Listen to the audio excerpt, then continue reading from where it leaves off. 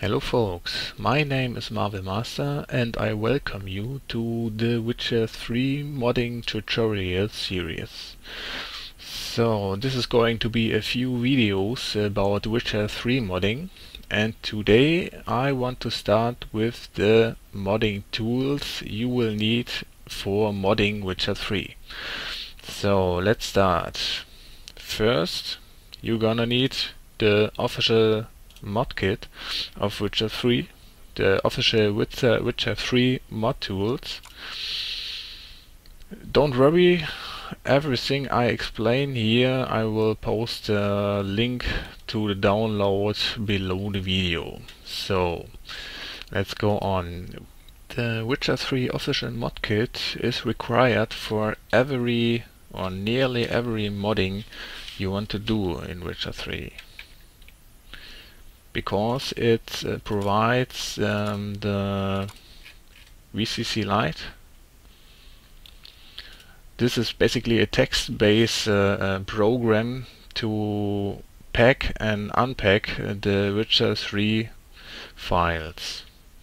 So this is basically the first thing you need to install. Because it's text-based, it's really difficult to work with it, in my opinion. That's why some cool modder named vervurax created the Modkitchen, which is the next tool I want to explain to you. Modkitchen is basically just a UI for the official Modkit. Here you can uncook, meaning extract your files, and once you have done this and edited your files, you can just build a mod, which means you will have packed all your modded files into a mod folder, which is basically very easy, very easier than using VCC Lite text-based command line. So this is the Modkitchen. So next is going to be the Notepad++. It's just a more or less simple text editor, but with you see some colors in it. With it you can easily edit the Witcher 3 text files like XML or WS files. You also could open these files with just normal editor, but the color helps you, or the color of Notepad++ helps you editing these files. So let's go on to the fourth tool. This is a very special tool. It's called the Mote Editor by Sarcen. It basically is a very good tool for extracting, editing and packing files in one program. So for example, you don't have to uncook your game files. You just can add a file from the game folder.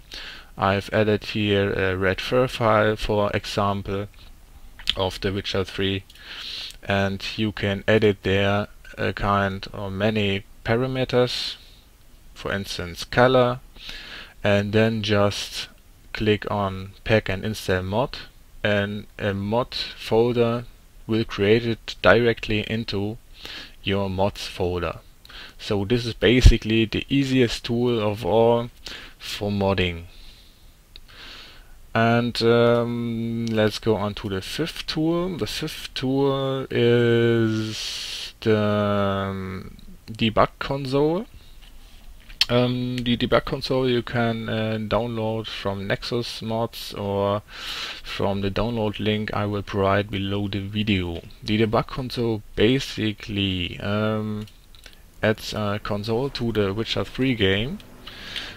So if I hit the F2 button now inside the game, a console will appear, and here you can input a bunch of commands. These commands you, for example, find on a special website of MMO Game EU. Here you will find thousands of commands for spawning items, spawning monsters, spawning enemies, leveling up, and a lot of cheating. Let's, for example, look if you can spawn a griffin armor or griffin sword. Here we get add item griffin steel sword. I copied it, and now I paste it just into the console debug, hit enter, and into my inventory I got a sword, of course a modded sword, and therefore Debug Console is very helpful at some times. So that's basically it for today.